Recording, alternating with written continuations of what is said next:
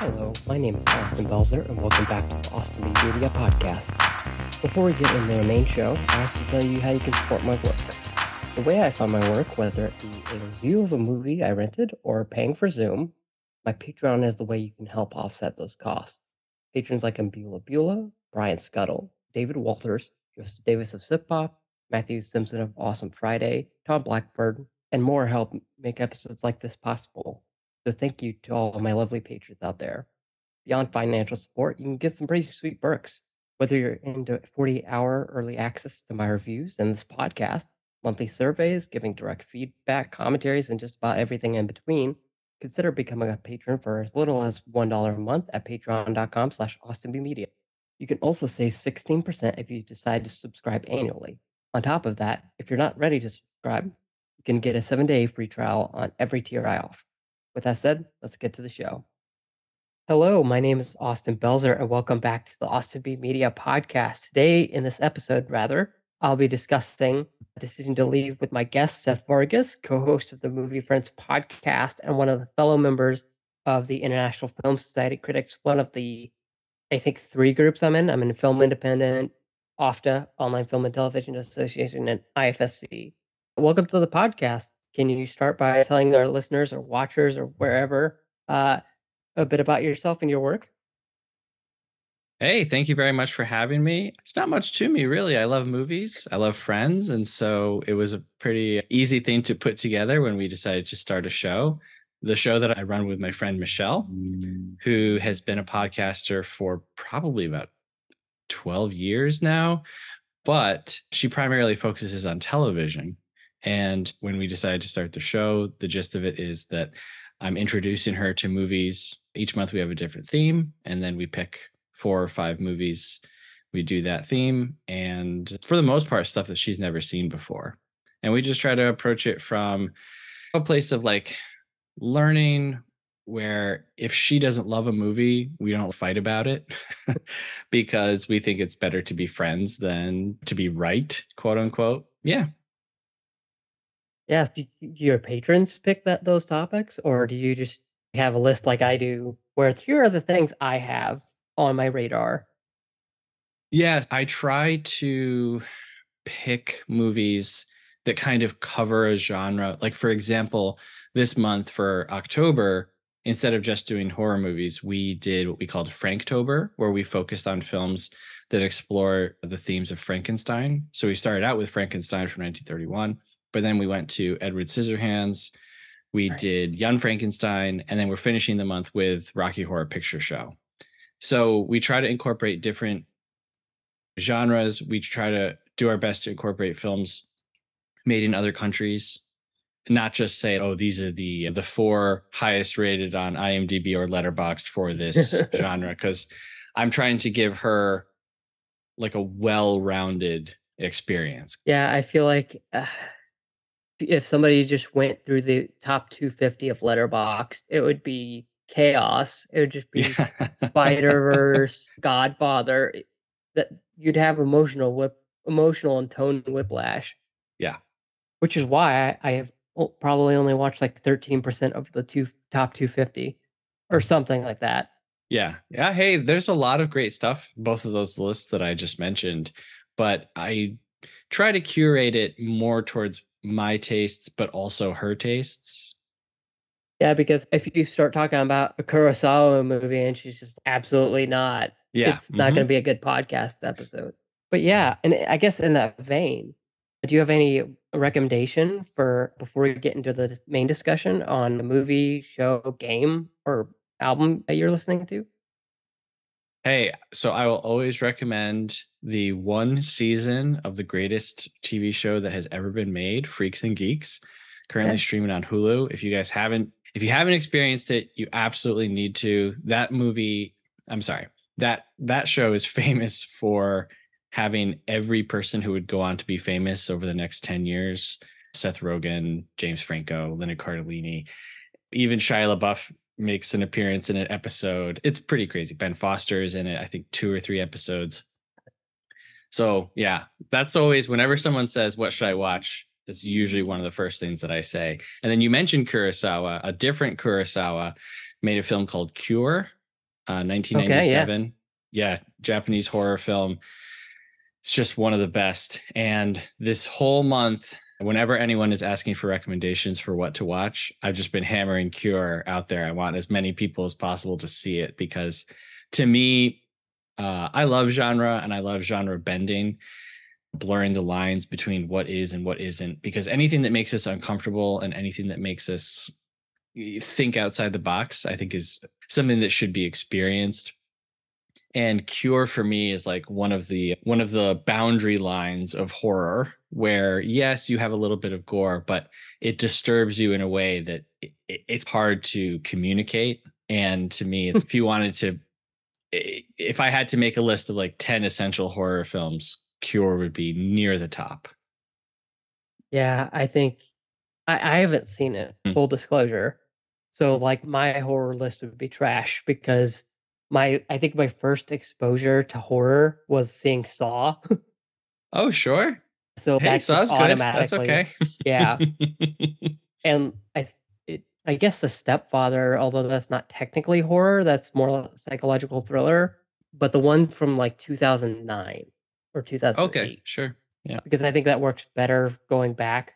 Although the PS3 references are really interesting. But I actually have an not so out there, but like out there in the way I discovered it Okay. recommendation. I was hanging out with some neighbor friends of mine. We were having dinner together, and they're like, "Hey, have you seen Little Shop of Horrors?" And obviously, I have. Yeah. I was in theater class. That's like quintessential to theater class. And if your theater class isn't showing that, they should be. Or maybe like the Tragedy of Macbeth, the new one, is pretty good. Sure, sure. But they were talking about the I think it was like 1980s, the Steve Martin, like where they had Steve Martin, Rick Moranis, Yeah. but we didn't have it's not HBO Max anymore. Max is what that version's on. Hmm. And I was like, I'm not spending $15 to watch that version. Sure, sure. And another version of the same movie popped up. It was a different interpretation. It's by Roger Corman. Yes, Um, Roger Corman's Little Shop of Horrors. Yeah. it's so interesting because it's so not a musical at Yeah. all. Hmm. It's narrated by a hard-boiled cop that shows up 2 or 3 times throughout the movie, and it's so interesting because it you think about adapting Little Shop of Horrors, and you don't think that, like, straight line, "Hey, here's what life on Skid Row's here's what Hmm. it would actually be like," instead of, "Oh, hey, everyone's singing and dancing." Uh, Yep. and has a underrated, I think, performance from Jack Nicholson, a very Yeah. young That's Jack Nicholson. that's usually the one thing that people do remember from Corman's version. It's good, but considering the version that we get, like when we look at the source material and then what we get in the musical version, there's quite a leap in entertainment value, I would say. Yeah, because But hey, it's no like shade to Roger Corman. Corman's no great. shade. Yeah, it's a good interpretation. I just think if somebody had shown me that in theater class, I would have been like, why do people like this Hmm. musical? But I actually really liked the Bushnick character, the owner of the shop. Is interesting and also very humorous in a very dark way. But yeah, I'd recommend that. You have to rent it for $3, but it's $3. Sure. Um, Hey, when I was a kid, you had to rent everything for more than $3. You had no choice. yeah, $50 for the VHS tape or something like that. Yeah. But yeah, I recommend that. Although I will say, if you're at all like, it has some color banding issues. Like it's Hmm. very clear that it was shot in black and white and converted to color later. Hmm. So yeah, I don't know. If you have hang up on that, like just let them go and watch it Yeah. Yeah. because you can definitely tell it's made for $5 in a dream.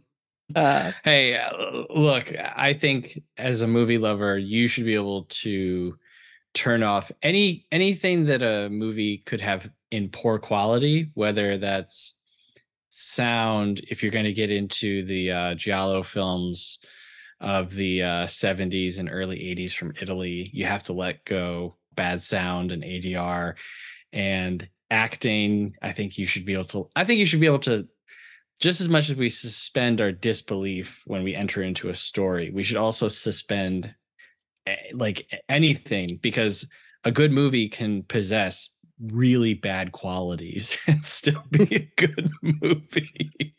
So, Yeah, Christopher Nolan's Following suffers mhm. the same issues. Really Owen bad is ADR. maybe my second favorite Christopher Nolan movie of all of his Oh, films. interesting. Yeah, it's great. I I think always say, Oppenheimer's there, yeah, Oppenheimer is good. Yeah, that was but good. recency bias. Yeah, I always say I would love to live in a world where Nolan stayed like making these street level movies like Following or Memento, where the budget and the effects don't get in the way of the clever story. Yeah. Yeah. So, but yeah, who knows? If he could do that now, if he could just say, I'm going to make a movie for $10 million, I think it would be pretty amazing. Yeah, and yeah, I would definitely prefer that other than the marketing machine that's go experience like this nuclear explosion. And I'm like, Yeah. no. Yeah. I think all that, when we're told something and then we're given something different, all it can do is set you up for disappointment. And but yeah, he could make a movie in secret, drop it on Netflix, and it would be the most watched thing immediately. So he doesn't, at this point, he doesn't need all of that marketing nonsense. Yeah, and M. Night Shyamalan's a great example of it, I Hmm. think, because Knock at the Cabin came out and people were like, yes, we want to see that. Yes, please, Sure. more. And he just M. Night Shyamalan just hides away for a year and then he's, hey, I got a new movie. Here you go. Hmm. Yep. But with that said, we're not here to talk about Oppenheimer, Following, anything like that. We're here to talk about Decision to Leave. Yeah. So yeah, let's just get into it. I know earlier before we started recording, you talked about seeing Decision to Leave at Alamo Drafthouse. So Yeah. I would love to hear about that. Yeah, it was cool. I did a day at the movies with my friend. We saw three movies in theaters: Tar, Decision to Leave, and for the life of me, I can't remember what the third one is, unfortunately. If I went back and looked at what was out that weekend, I probably would be able to tell you. But we saw Tar and Decision to Leave at the Alamo Drafthouse in New York City, the financial district one. And it was my first time at a draft house. It was super cool. I didn't really eat or drink anything. I think we got popcorn, Really? maybe. Yeah, because it was like, my thing is, hey, I'm in New York City. I'm not going to eat food at a movie theater. I'm going to go when the movie's over in between movies and go eat at an actual place. Because even if I get dollar slices, it's going to be better than a movie theater. Yeah, fair. But what I was most appreciative of at that showing was they had a little presentation from Park Chan Wook where he explained, he was like, I wanted to make a movie that was both like a police thriller and a romantic comedy. And I wanted to blur the lines so that you didn't know which one you were seeing. Mhm. And he said that, and I was like, oh, okay, all right. Because I'm a big believer in not watching trailers or previews if I know it's a movie I'm going Got to it. see. If not to throw shade at this movie, but like the Super Mario Brothers movie, right? I'm going to go see that with my kids, but I'm not like, oh, no, I don't want to know anything. I pretty much know what I'm going to be getting with the Super Mario Brothers movie. But with like Killers of the Flower Moon that just came out, I didn't watch any trailers, anything like that. And the next Park Chan Wook movie, definitely. Boy and the Heron, I have seen nothing from. I'm going into that completely blind. So I was glad that he explained that, because as the movie was going, I was like, okay, if I didn't know what he had said, I would be very confused with the tone of this movie. Yeah, I definitely got that my first time around because Hmm. uh, I didn't have that explanation. So I just went into it dry. I maybe saw a trailer. Hmm. Um, maybe like when MUBI acquired it, I believe. Yeah. I think I saw that trailer because I always like seeing movies trailers because they're always like they don't show a lot. They Yeah. just like, here's the premise, and it's coming to movie at this date.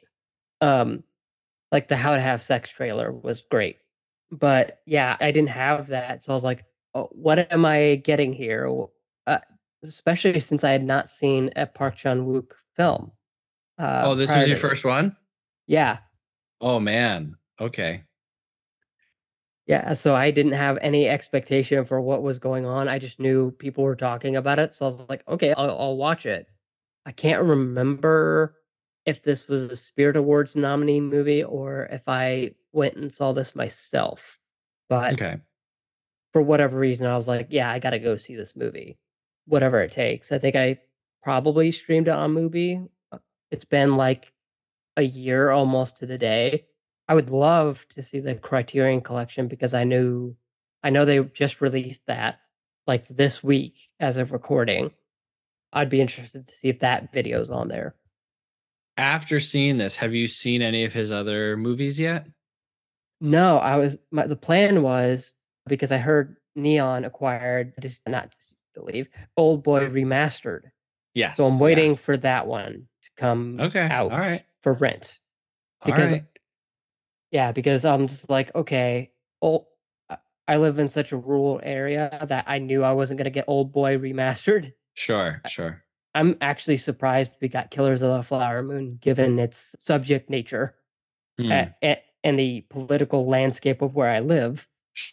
And but yeah, I gotta wait for that to become available for rent. I checked, I believe yesterday, and it's still not available for rent. I either have to buy it or wait for the Blu-ray or whenever it becomes available for rent. But You are in for some like life-changing stuff. yeah, I definitely know it's inspirations because I know a lot of people were talking about when Daredevil season one came out, the hallway Yep. fight in that Yep. the director said was directly inspired by Old Boy. Yeah. Yeah. Also, Old Boy, but also The Handmaiden. He has another one called JSA. Okay. Stoker is one that just recently came to my. I've seen it and I've like almost watched it a few times, but some people that I like really trust recently said it's like one of the best movies they've ever seen. But yeah, Park Wow. Chan Wook he's a guy that no matter what, I'm gonna see what he's putting out, definitely. And yeah, I don't know if I made it sound like I didn't like this movie on my first viewing. I did, I really did. I was just watching it again last night in preparation to record this. All of the humor struck me so much harder than it did on my first watch because I was like, oh, this movie is actually funny the whole way through, pretty much. And Yeah. because I knew what to expect from the story, I was more relaxed. And so I think I took the humor better. Yeah, I think it's definitely when it's I think it's when I saw it, I think I definitely noted that I was just like, man, I'm putting too much stock into every single word and not Mm. analyzing it way too much.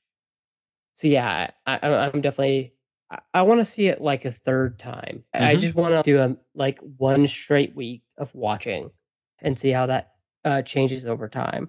Sure. Maybe when Old Boy comes out for rent, I'll do like Old Boy, Handmaiden, Stoker, or I guess would Stoker come after this? No, Stoker was before Decision to Leave. This is his Okay, most recent. Yeah. yeah, so just 4 days of Bang Bang. Yeah, that's gonna be an intense week emotionally for you. Yeah, but I guess with that said, we're already hinting at it. But what were your overall thoughts on the movie? Especially, how did it change the second time around? So my overall thoughts are, as I previously mentioned, talking about Cure, I love when a movie surprises me. I love when we take a genre and we mash it up with another genre. When you've seen a lot of movies and you see a movie that really sticks to the rules, Hmm. it can be good and you can I can accept its quality and I can appreciate what it is. But when a movie surprises me, that is when I'm really excited. And it's you sit up and you're alert and it just grabs you in a different way than just, okay, I see the 3-act structure at work here. And I see in this one, I really didn't know what to expect, especially when we hit the kind of midway point of Yeah. the second husband now. I think I know what this is. I think, okay, this is a police procedural about a woman who seems very suspicious. I don't know if she's that suspicious. But then when it happens again, you're like, oh, come on. Yeah. I thought the whole movie was going to be just on the first case. And why wouldn't you think that? You know what I mean? Like, you wouldn't start this movie out thinking, oh, they'll both move to a new town and there will be a new husband and it'll all happen all over again. So yeah, that really threw me for a loop. I know that this is really silly, but this movie has something that I'd never seen before, and it tickled me so much when I first saw it. And that is the chainmail glove that he uses to disarm. Yeah. So he just has that at the Maybe he just always has that in his pocket. And I waited for it to come back around. Never comes back around, but it was just so cool and interesting. And I was like, man, I love this moment. Even last night watching it, I was like, oh yeah, I know. I know. This movie also has awesome transitions. Sometimes sometimes the camera will change right on the last line of a monologue or a conversation. And so sometimes the last line of that conversation will set us up for the mood of the scene that we find ourselves in. Sometimes it won't. There's a great dissolve right at the end where we literally see him running into her hand, which is it's very on the nose, but for its beauty and its execution, for kind of the high drama of what this story is, I loved it. I was like, oh, it looks really cool. And it's a wonderful, just a final note, because we don't get a final moment between the two of them. She's just lost to him forever. And yeah, I really love that. And like I already said, this movie's so funny. It's so funny. Both of his partners are really funny in their own way. His second partner, I wanted so much more of her. Like, I was like, please talk. Like, every line delivery when he's in the pool and we see her in the shot in the distance behind him and she's like scampering down and like crawling down slowly to get down into the pool. Yeah, real big fan for sure. Yeah, I have to echo all of that. It's so inventive in ways that you don't realize even after the first viewing, that you're just like, speaking about transitions, I think my favorite one, I can't remember if this is the exact transition shot, but I think there's like a cup of coffee and we go into an extreme close up and then it turns into something else, like a moon or something like that. There's a lot of clever. At one point when we see the dead husband with his head to the side, that turns into the inspector's head turned at exactly the same angle, and it's cool. It's really cool. Yeah, it's so cool. I think that's a great way to summarize this movie. It's just so cool. And I know you said this earlier, but it does surprise me in very many ways, and especially when it came out, or at least when I watched it for the first time, it was one of those movies where I'm like, "Oh, this is a movie that's gonna make that impact on me." That just because I don't know about you, but when I used to say you watch a lot of movies, when you review a lot of movies too, you tend to get this disillusioned factor to you. And when you can come along with a movie where it's like, this is so much better than I actually thought it was going to be, it's nice and refreshing that that it just lifts your spirits for the entire day because you're like, finally, not like a formulaic thing that I Hmm. have to like struggle to get through or something like that. Because there are those where I'm like, this movie, because it would be Hmm. so horribly bad. But yeah, I feel that.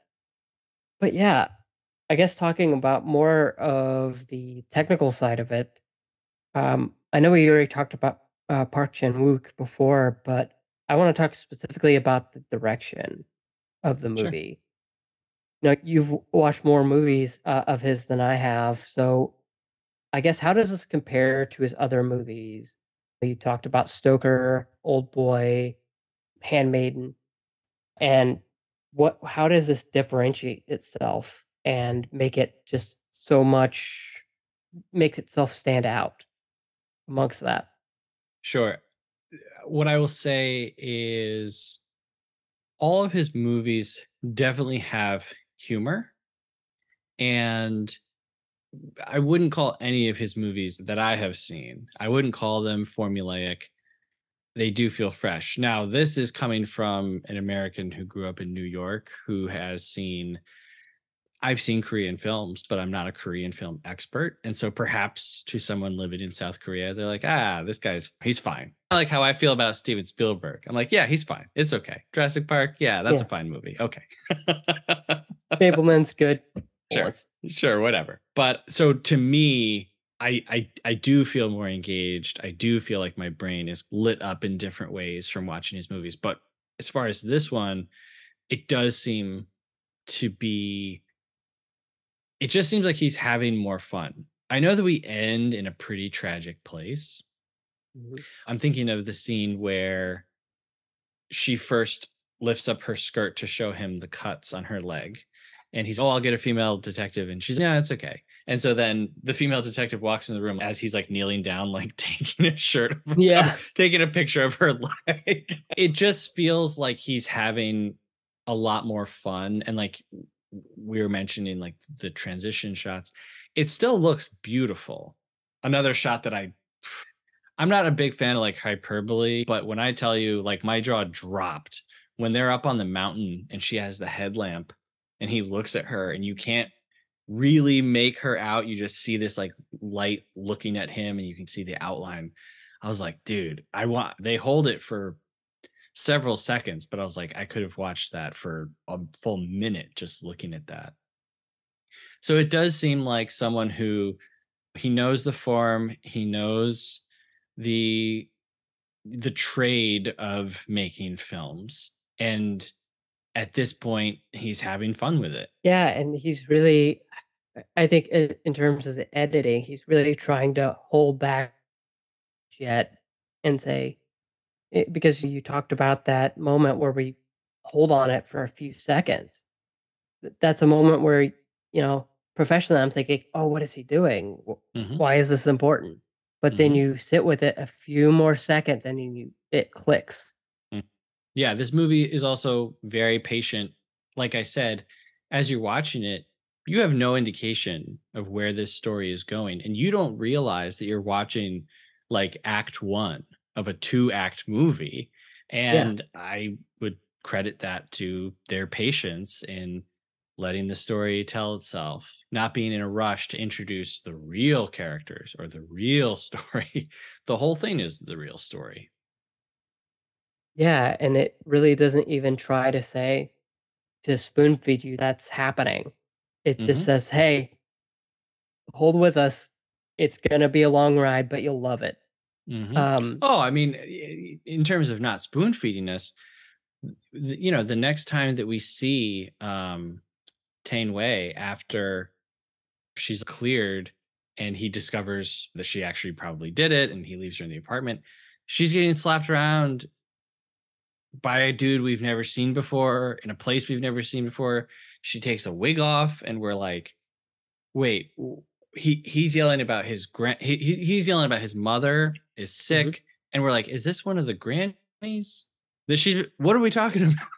Yeah, We're just thrown into this whole other storyline, and we have no. He's yelling. the guy's yelling about her husband. And we're like, her husband's dead. What are you talking about? And confusing the audience for a few minutes doesn't really matter. Because again, it's a mystery and we're playing on the mystery idea. And it's great. It's masterful. Sometimes when a movie pulls the rug out from the audience does not enjoy it, they don't appreciate that. But here it works really well. Yeah, because I think the thing I appreciated most is that it places you in the detective's experiences. He's confused too, so you're just Mm-hmm. along the ride with them. Mm-hmm. And no, people do not like when the rug is pulled underneath them. Mm-hmm. Looking at you, Snoke. Yeah. But Oh, well, that's a conversation for another time. But yeah, that's a that's 9-hour one podcast. that's one thing that I actually loved very much. But yeah. Yeah, that's maybe a Patreon exclusive hours of us talking about it. But getting back to Decision to Leave, I thought it is that embroiling of two different genres. It's Mm-hmm. not necessarily a romantic comedy, more of a romantic drama mixed with neo-noir elements, where you even experience the meet cute. And you talked about that scene with oh, you can examine my legs, it's fine. It is played like, oh, are what's about to happen right now? Is this allowed? And just it brings up all these moral questions, but also you also want to see where it goes. To that, I have to give huge credit to the performances as well. Yeah. What did you think of those performances? The two, I would have to say, my favorite performance is his second partner, definitely. Oh, that's just like a fan favorite. It's not the best. It's just, I was like, oh my gosh, I'm so drawn into this. But Park Hae-il and Tain Wei, they're really good. I was not as taken with Tain Wei as everyone was. Everyone was like, this is the best actress performance and she Yeah. should win all these awards. And no, she's great. I think it's great. But I definitely was more with Park Hae-il in this one. Like, he's pathetic in a way. You have this guy who can't sleep, right? And he can't sleep because he has these unsolved crimes. And so he does these stakeouts, but he's also purposefully, we know that they have a weekend marriage, like his wife mentioned, and he doesn't hate his wife, but he's also not really clamoring to be with her. He comes across this woman and just every part of his life kind of unravels. And I don't think that's because the power of her personality or magnetism. I think that's because this is a guy who is primed to unravel. Sleep Yeah. deprivation will do a lot to your judgment Yes. and to your personality. And he gets to watch her while he's on the job. He gets to combine these two areas of his life where with his wife, when he's with her, he can't be a detective. He's in a different district. He like Yeah. literally can't do his job. And so this woman comes into his life where now he's watching her in two ways. The way in which he's watching her is it's dual. He's doing it for his job, but he's also interested in her. So I love when we get like a pathetic guy to follow around. And I don't say that to say that he's not nice, to say that he's not capable. He isn't strong in a lot of ways.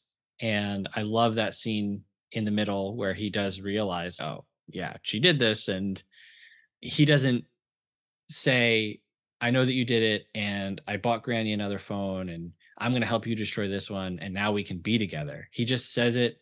He's completely defeated. He's undone and walks away. He just leaves her. Like, he doesn't even have the faculties to, I don't know. I don't know how to say this. Like, he doesn't have the wherewithal to meet her on the level where she is and where he wants to meet her romantically, because he's undone. And the fact that he has tampered with evidence and covered up a murder. And we see that his wife was the youngest ever nuclear reactor manager. We know that he was the youngest ever inspector. And so these are clearly a couple who are like type A. Yeah. They're go-getters, they're achievers, and he has just he's let his marriage fall apart because of her. He's let his career fall apart because of her, his own personal character and morals. And I love it. I love to see it. Yeah, I think that's my read on it too. And I will say 2022 was the year for wimpy guys in movies. Sure. I think no, Drive My Car was 2021, wasn't it? Yes. Okay. But yeah, I'm of a similar read. Gosh, I will say that what's her name? Tang Wei, I think her performance kind of leans way to melodrama at some points. Hmm. But I actually think I have an alternate theory for why he was interested in her from the Okay. beginning. I think because I think logically, this is just where my mind went. It, I think it was she was a mystery for him to solve, Mm. and illusion was broken. He was like, okay, I'm done. I can't. I if you're not interesting to me, if I can't like analyze you, then I have no interest. Yeah, and I think that character would agree with that because she says, "Guess what? Now I'll always be on your wall. I'll always be unsolved. You Yeah. will think of me forever." Yeah, and almost asserting a kind of power over him that she knows Definitely. you'll never forget about me. Even Oh if yeah. 20 years from now you're gonna like rocket up from your bed and think, "Oh, I didn't solve that." But yeah, as for Parkway, I think he did well. I think could have done a little bit more because there are some times where I think just a little bit more would have worked a little bit more for me Mm. because there are times where you're just thinking this guy has a blank expression on his face. What's going on? What is going on in that head of yours? Yeah. And you're just left there sitting there and you're just like, Is my thing buffering is Right, right, uh right. but no, but I nevertheless I enjoyed both performances, even though I think they do leave a little bit wanting from the Mhm. viewer. Um, Mhm. but yeah, I think actually this would make a good pairing with the, Drive My Car. Honestly, uh, Sure. in the lexicon of wimpy performances. But yeah, other than that, gosh, I guess we have to get into the big thing. Mhm. What did you think about and how did you specifically interpret the ending of the movie? I'm not 100% honestly on her motivations. I think that there's like a little bit lost on me culturally on understanding the whole thing about her grandfather was a soldier and the possession of the mountain.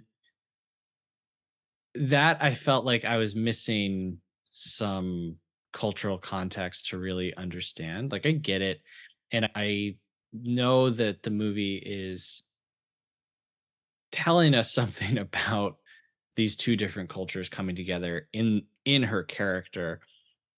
I do like how we have the whole broken communication between them throughout the movie, how they're communicating through translator apps. And towards the end there, she's speaking to him in Chinese and he's speak to me in Korean. I don't know what you're saying.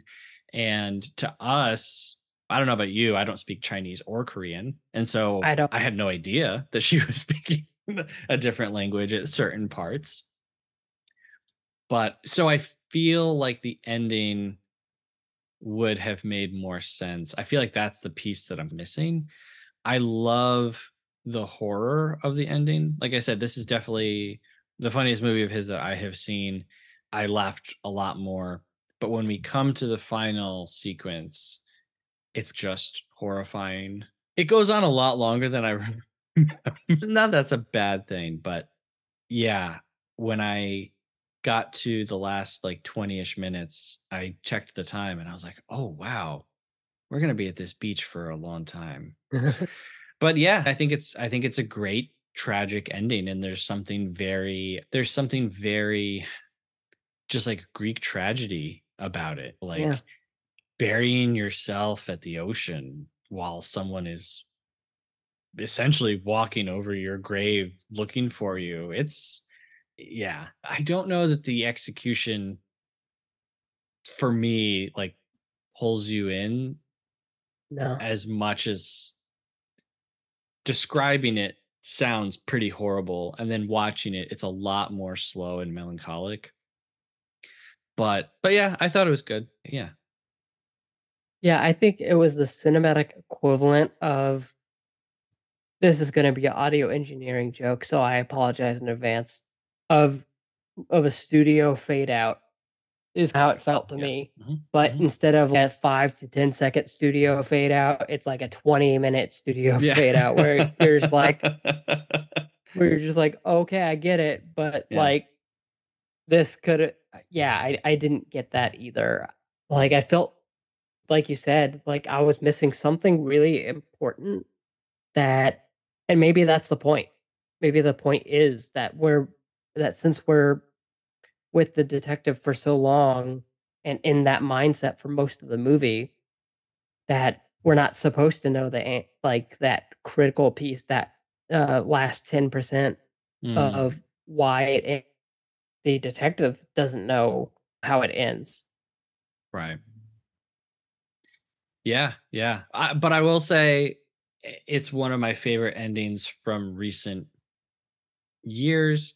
And whenever someone mentions Decision to Leave, I remember that ending. So, Yeah, and yeah, it's part of the reason why I wanted to talk about it a year later, other than obviously the Criterion Collection thing, which I love that cover art, by the way.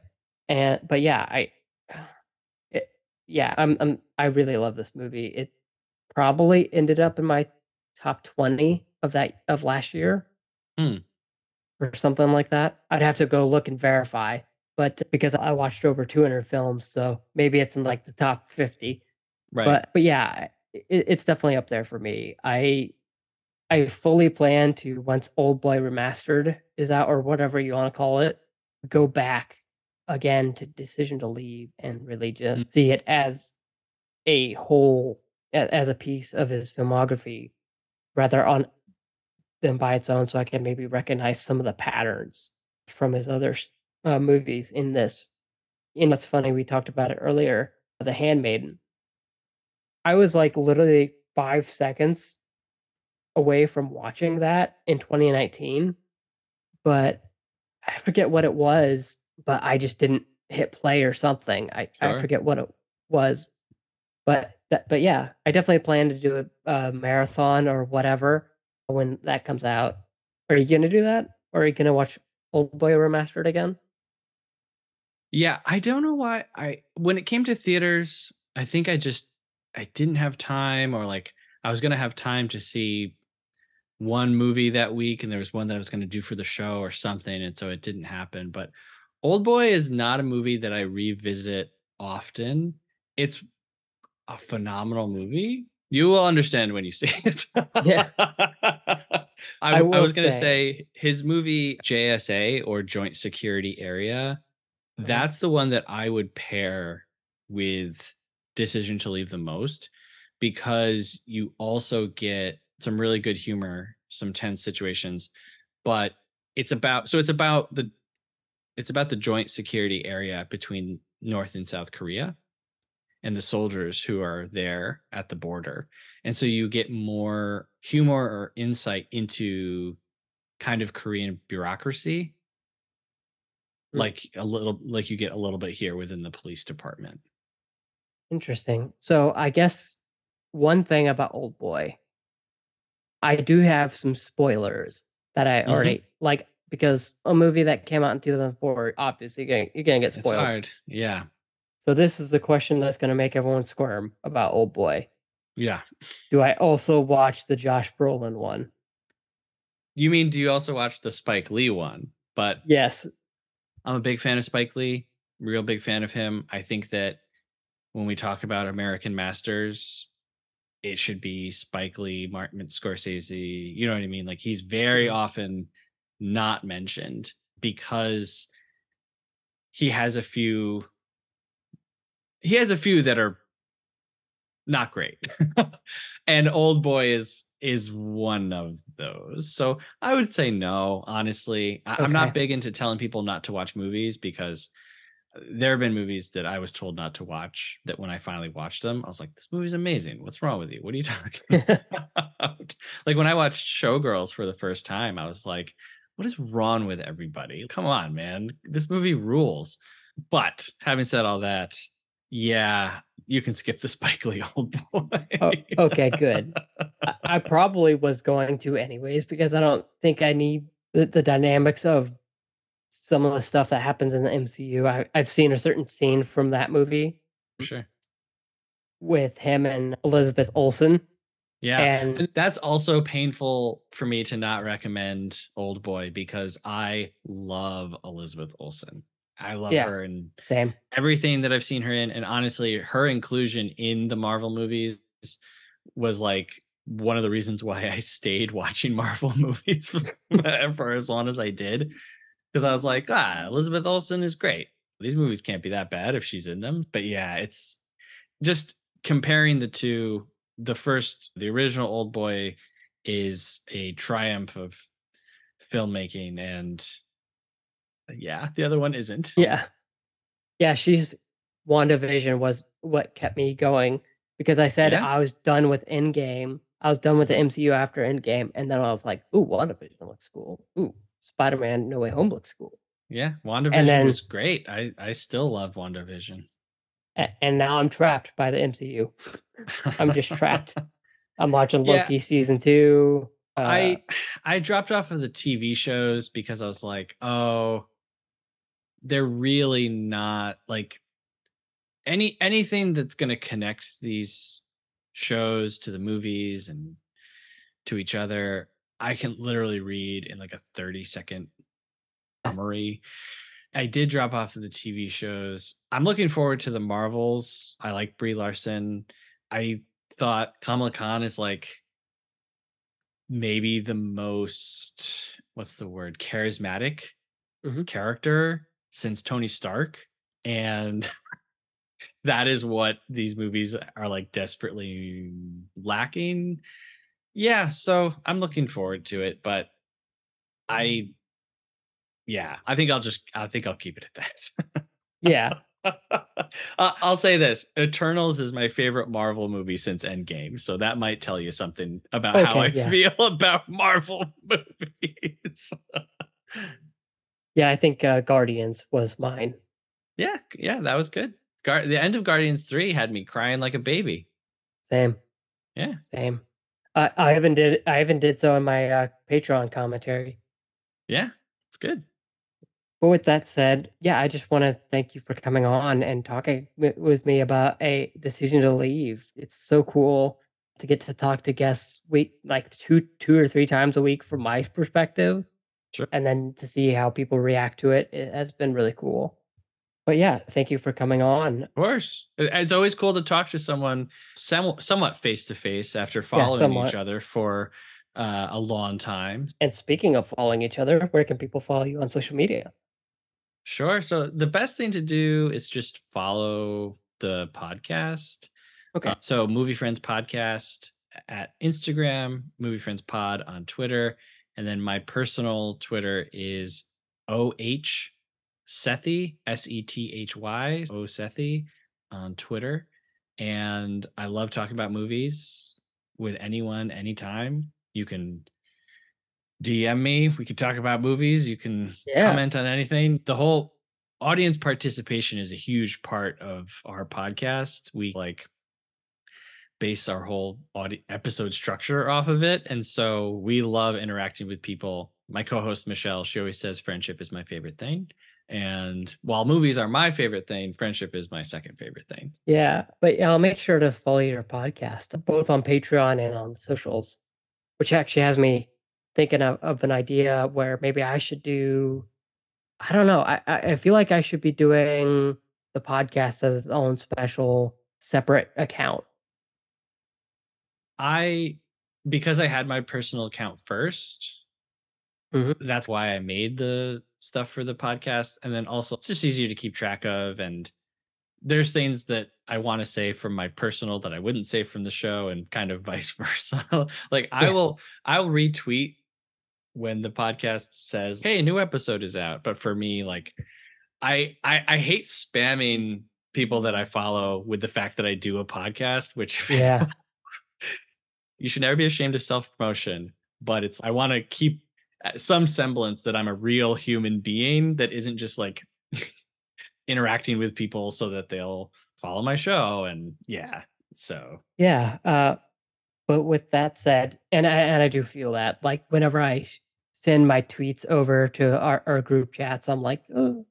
what though, as long as you still have that little thing inside of your brain and inside of your heart that's going, ooh, that's how you haven't gone off the deep end. Enter code Factor 75. Yeah. No, I don't have a Factor sponsorship, and that's actually a real Factor code. Sure. So I guess use it.